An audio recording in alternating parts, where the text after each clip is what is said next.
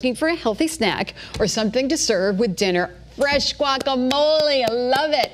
That's a great option. I had the chance to go see our friend Nora Murphy, and she showed me her favorite recipe for fresh guacamole. She and her husband Rick, they call Murph. Take a look.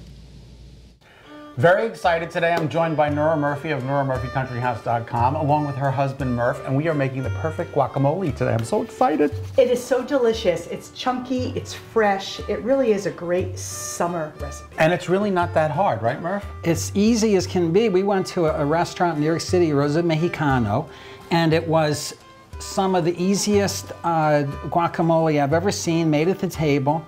Very simple ingredients. Take a look here. We have the cilantro, freshly chopped, the fresh onion, the jalapeno, and some wonderful grape tomatoes from our little farm right here in Newtown Shorts Garden.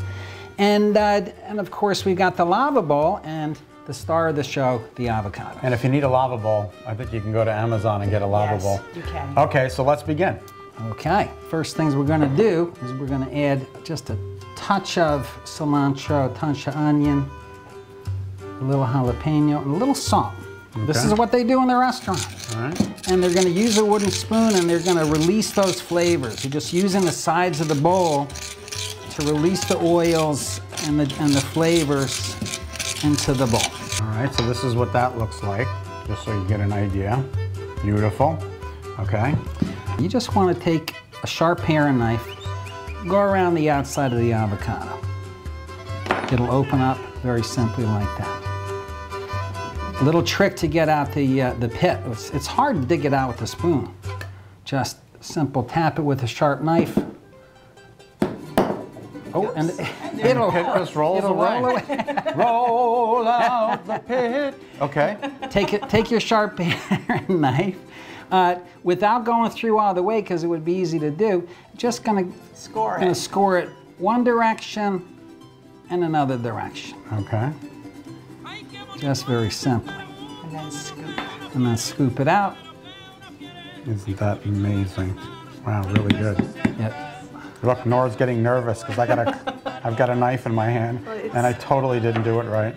Twist, twist, twist. Oh, you did. Okay. All right. It's a little. Well, you're almost there. There you go. You did well. I did it. Okay. You want to scoop that out? Sure. There goes another pit. Another one. It's good luck, you know. It is, absolutely. Just keep we always throw pits around. Just keep dropping the pits. Okay, we're going to start adding our ingredients on top.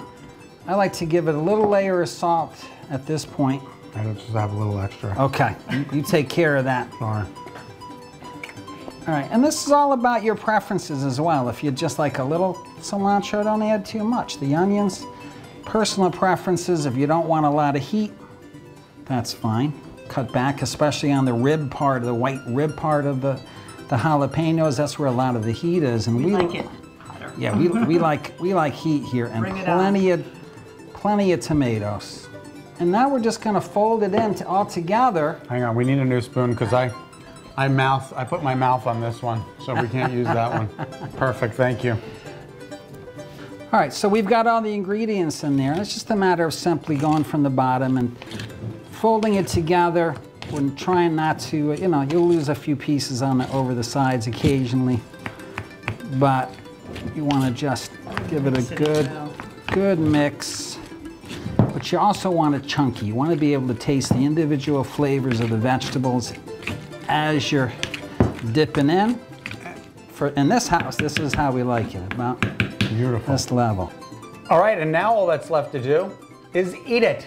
Yay! Dig in. All right. All right, so I hope the chip is sturdy enough. Wow, that's pretty generous. That's a pretty generous portion there. I got a big mouth.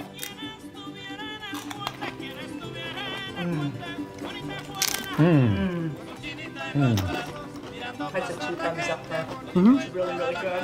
That was delicious. I thought it was going to be a little bit spicier. I was getting worried, but it's not. And you can always adjust. Not spicy enough, throw in a little more jalapeno. It's so fresh. So fresh and so fragrant and so wonderful. Nora Murphy of NoraMurphyCountryHouse.com. Murph, the husband. You did a great job. Thank you so much. Thank you, Scott. For more inspirational ideas, where should we go? NoraMurphyCountryHouse.com. Happy eating, everyone. Oh, so hungry. There is nothing like fresh guacamole. Nothing. Nothing. Chips and fresh guacamole. All right, be sure to The check best. out Nora's late summer e-magazine featuring some incredible tomato recipes. Yeah, as she mentioned, you'll find it at NoraMurphyCountryHouse.com. You use a blender. Yeah, we use a little food processor, a little So one, it's a and it's smoother guac. smooth. You can do it. It works out great.